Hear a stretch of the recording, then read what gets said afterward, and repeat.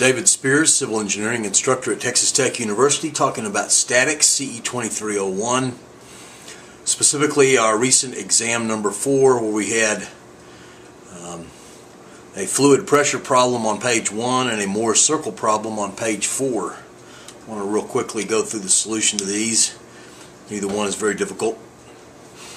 We had a dam, in this case holding back water, and the dimensions were as shown, and its specific gravity, or the density of it, was 62.4 pounds per cubic foot of the fluid.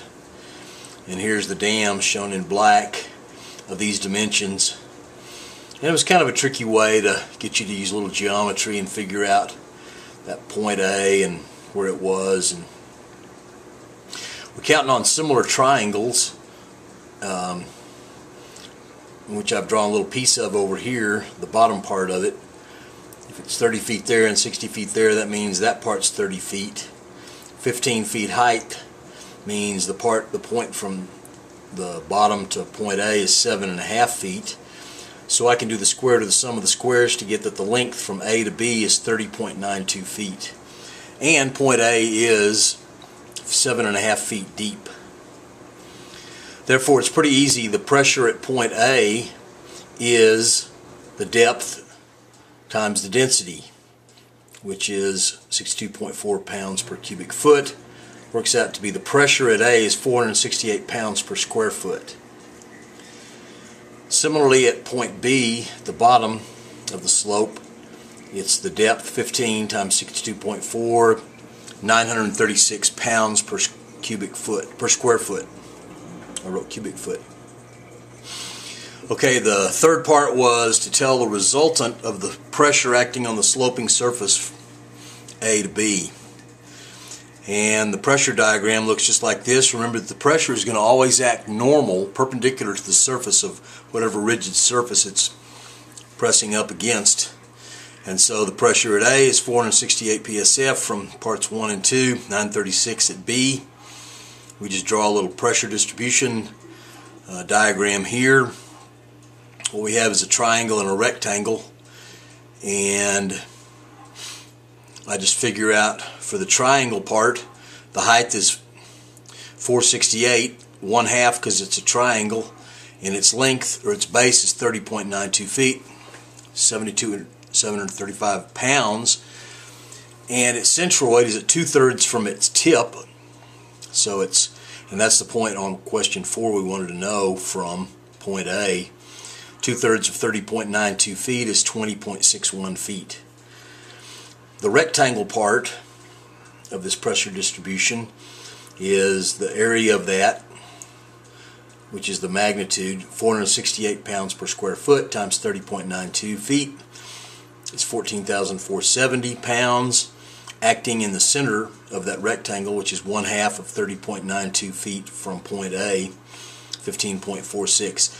To get the total resultant, I just add those two numbers up, 21,700 pounds at, just divide these x tilde distances times the force, sum them up, 7235 times 20.61 plus 14,470 times 15.46. Add those two numbers, divide them by the resultant force, 21.7, and I get it 17.18 feet from A.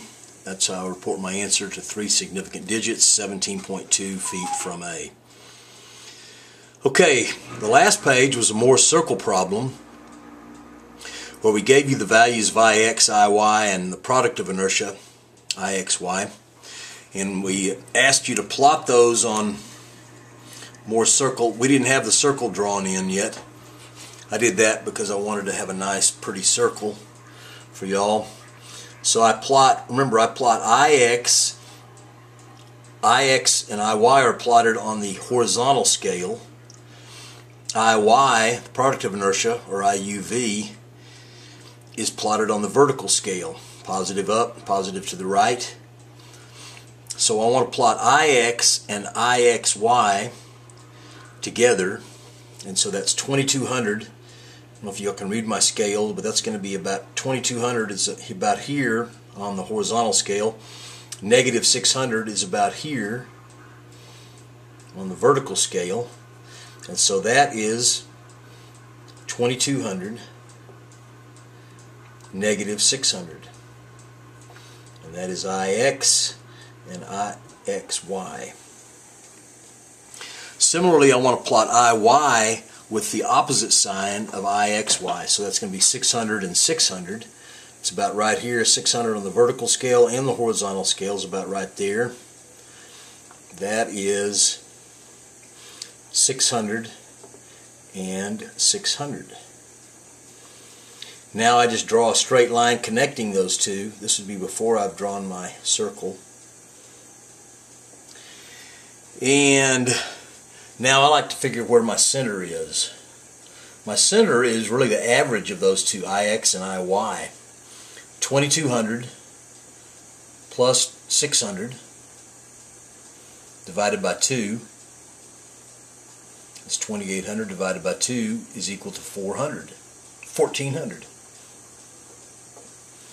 So my center is at 1400 and 0 on the XY on the vertical scale.